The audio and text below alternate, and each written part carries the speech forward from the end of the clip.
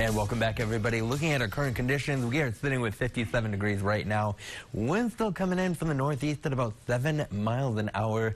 Around the rest of the region, temperatures are sitting. We got a lot of 50s and a bit into the 60s as we start off our morning here. Humidity levels are mostly in the 50s, a bit into the 60s as we continue through the next couple of hours. We actually need a little bit more moisture or cooler temperatures to help give us an opportunity for some rain showers here.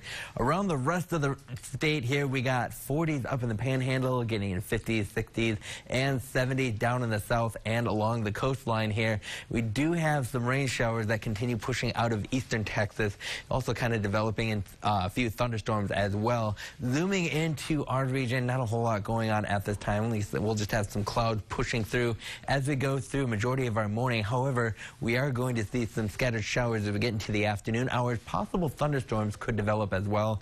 Winds coming mostly from a northeast direction, 5 to 15 miles per hour today. We are expecting those highs to be in the upper 60s to mid 70s, so slightly warmer than what we had yesterday. These showers will be done with our area as we get into about 6:30 this later afternoon, and then tomorrow we're going to have plenty of showers, thunderstorms developing throughout the day, and then heading into Friday, early Friday morning, we'll have a few more thunderstorms making their appearance, and then we'll have a little bit more cloud cover to end our week here.